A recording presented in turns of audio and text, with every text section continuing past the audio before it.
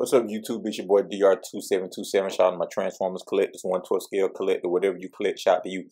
And this is a continuation of our Transformers 40 ever series, where for the 40th anniversary of Transformers, every day for the rest of the year, I'm counting down the 40 best, most iconic Transformer toys I like in my collection.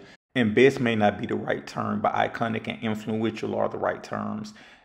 I think it's interesting that you can create a figure that looks exactly the same as another figure already on the market that's at a cheaper price and do something interesting with it and still make it a little bit better or a lot better, in my opinion, just by making some minor tweaks and stuff like that. And that's what Fans Toys did at number 31.